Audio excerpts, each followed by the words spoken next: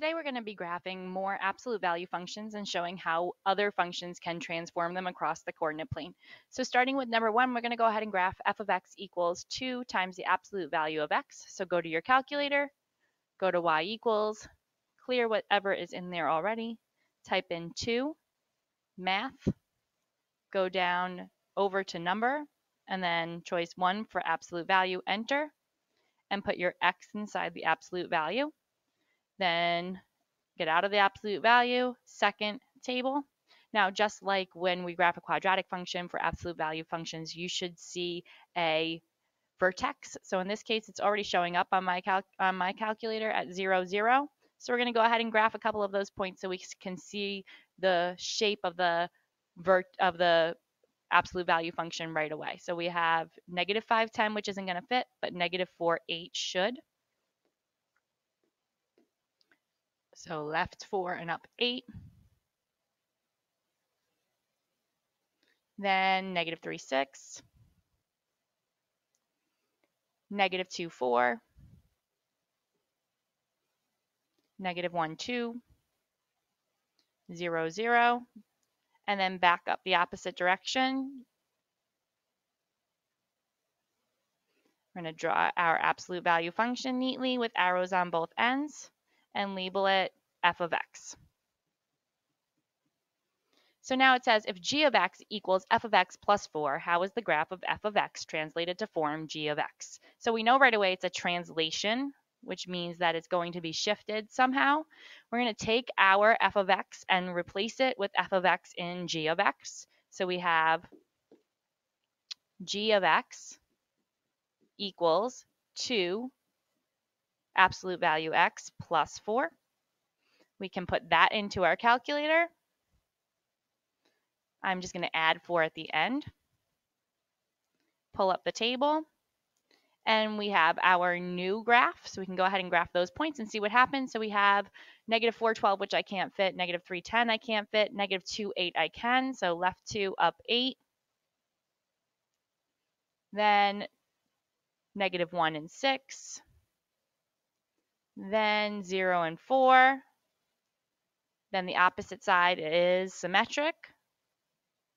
So we have the same shape V, just higher up on our graph for g of x. And as you can tell, it went up 1, 2, 3, 4 units. So this was a shift 4 units up.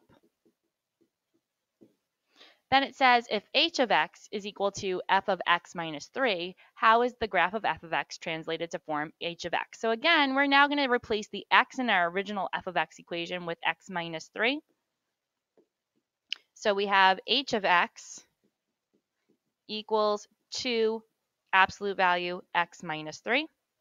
We can pull that up in our calculator. Y equals, clear what's there.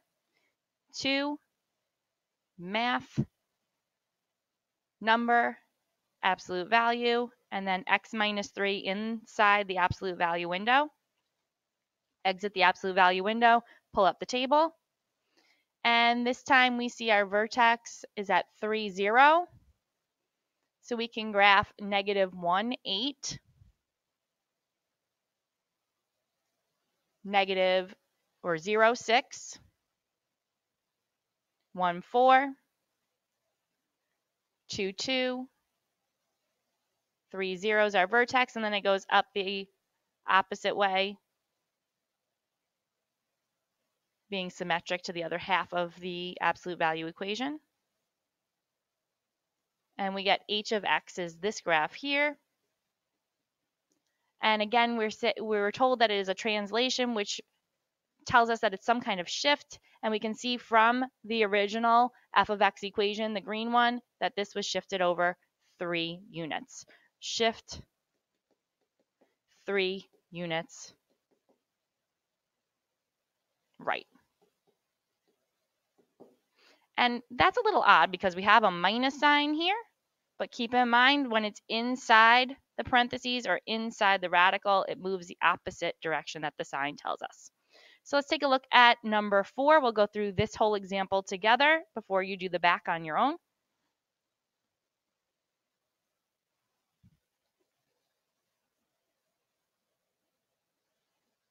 So starting with f of x equals 1/2 absolute value x.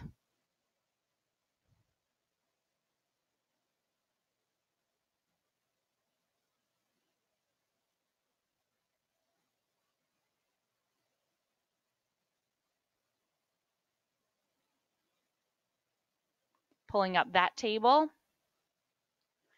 We have lots of half values here, but that's okay. So I'm going to kind of skip those and only graph the whole number of values. So I only have out to 8, so I'm going to do -8, +4. Then -6, +3.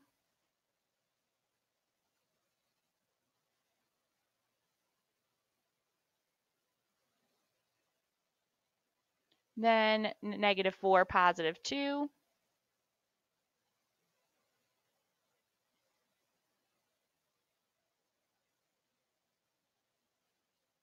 Then -2, +1. Notice how I'm going down 1 over 2, down 1 over 2, kind of like slope. And then 0, 0. Then I'm going to go up 1 over 2 to get 2, 1. Up 1 over 2 to get 2, or 4, 2. And then up 1 over 2 again to get 6, 3. And up 1 over 2 again to get 8, 4. So that number out in front of the absolute value kind of works like your slope. You just have to understand absolute value. So this red line is going to be my f of x. So then for number 5, it says if g of x equals negative f of x all plus 6, how is the graph of f of x transformed to form g of x? So there's multiple transformations here that happened. We're going to see if we can figure out what they are by graphing. So we're going to negate our original f of x function. So g of x is negative 1/2 absolute value x all plus 6. We put that into our equation. Y equals, we can insert the negative, trying to avoid clearing the entire thing. Make sure you use a negative, not a minus. And then go over and add 6. Then pull up the table. And we have -8 now at 2.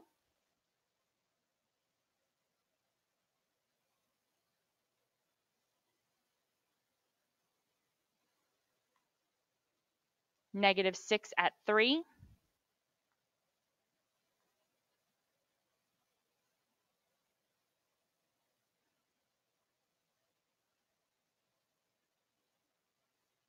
-4 at 4.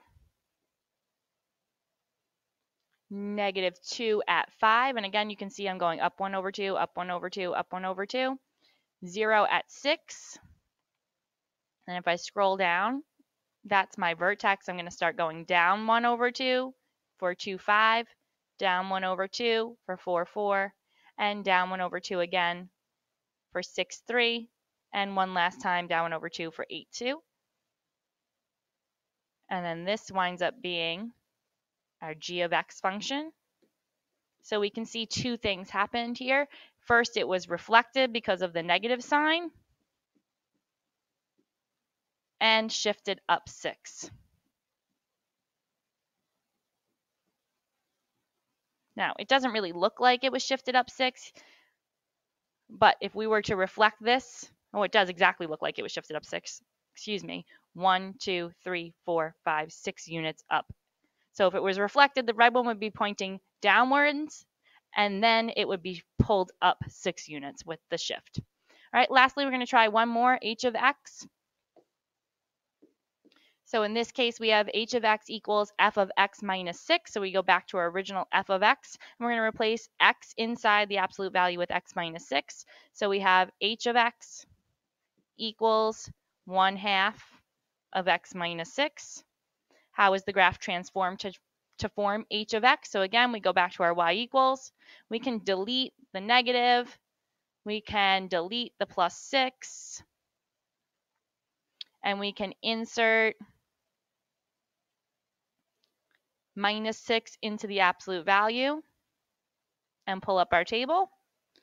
Find the vertex. So you're looking for the turning point. Looks like the turning point is at 6, 0. So I'm going to go ahead and graph as much of it as I possibly can. So going over to -8 again, I have -8, +7.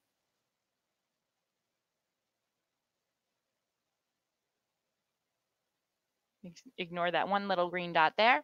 And then negative 6, 6, down 1 over 2. Negative 4, 5, down 1 over 2 again. Negative 2, 4, down 1 over 2 again. Negative, or 0, 3 rather, down 1 over 2. 2, 2, down 1 over 2. 4, 1, down 1 over 2.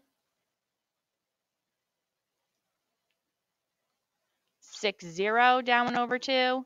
And then 8, 1. So that's where the vertex was, and then it turns back up. So this right here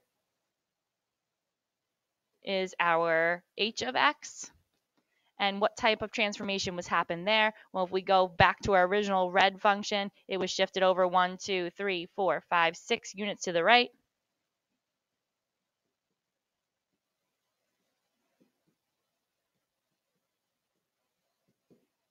So you can see that there are all different parts of the mother function or the vertex function for absolute value that transform the original absolute value function by either shifting it left or right, up or down, compressing it, or stretching it, or reflecting it over the x-axis. And hopefully you're starting to see what parts of the equation do that. So you're on your own on the back half of the notes. I'll be around to help you out.